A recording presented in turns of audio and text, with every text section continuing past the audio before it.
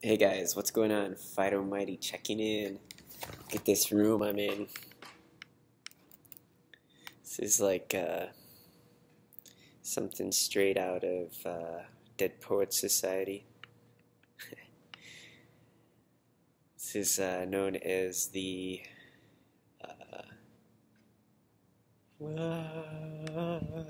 sorry. This is known as the Forest Club Room, and this is part of the School of Forestry Sciences here at UW. This was one of the original buildings on this campus here at the University of Washington. This building is so old that there's no elevator in it because they no longer can get parts for that elevator, so there's just no elevator in this building. They'd have to tear apart the building and retrofit it. So it's pretty cool. This is where I like to come to study a lot, and it's pretty close to the biology department, and I just like the ambience in here. So yeah, this is a place I hang out a lot. I like to study here, and my voice is really wore out right now because I've been in talking meetings all day, and but we'll get through this. So anyhow, things are going great for the phytomighty project. My lifts are going up, up, up. If you follow my Instagram, which if you don't, please do, because I put more updates on Instagram than I do on videos because I don't have to spend time editing. So if you want daily updates, check out my Instagram. Always posting food and workout snaps. Anyhow, a couple weeks ago I posted this video where I totally collapsed and failed under a box squat at 225. And this is quite a bit lower than my regular squat, which is creeping up towards 300 at 275 right now. And I'm really like trying to get to that 300 club this year. I just want to get that with under a year's training. I think that'd be a really good benchmark for me. It'd be like double my body weight. And so that's considered a pretty big lift to do double your body weight in squat. Anyhow, I really needed to break down my squat, so I started doing these box squats because it works the part of my lift that really hits the area of my back that I injured. And a couple weeks ago I posted this video, 225, collapsed under it, totally failed, didn't have it, and I really wanted to put that up there to just show that like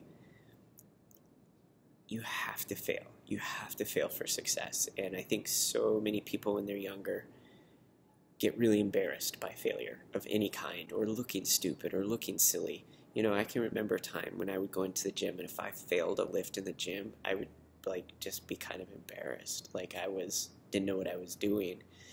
And you just can't be afraid of failing. You know, fear of failure will ruin you faster than anything. Failure is such a good teacher. So posted that video, and then a week later I went back at it again, collapsed under it again. Almost got over the hard part, but just couldn't push past that one edge. Less than 2 weeks later, this week, I tried it again, and here's my results. Boom. Solid, strong, nice lift. So it just goes to show that if you just keep chipping away at things, you'll get gains. You know, a lot of people who get the best gains, they're not always the most genetically talented. They tend to be the people who are the most consistent. And consistency is more important than anything. You cannot have a perfect program, be consistent, and still get great gains. If you're going to go to competition level, sooner or later you're going to have to shore up your program, but I think my point is just that consistency is the key to success in any endeavor, whether it's meditation or biology or statistics or lifting or hula hooping. It doesn't matter. Consistency of practice is the key to success. So big gains there to be able to do 225 on that box squat was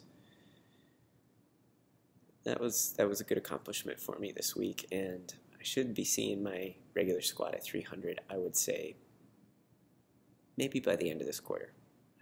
This brings me to consistency, consistency, consistency in training, but also consistency, consistency, consistency, consistency in diet. You have to be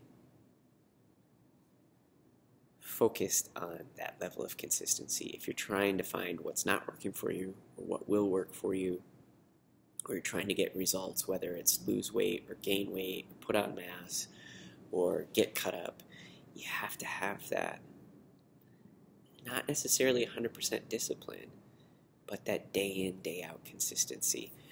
There was this guy that I messengered with, and I didn't get what he was saying to me for a couple of years. But he said, you know, it's not how fast you can go on Friday, but it's how consistent you can have big numbers Monday through Friday.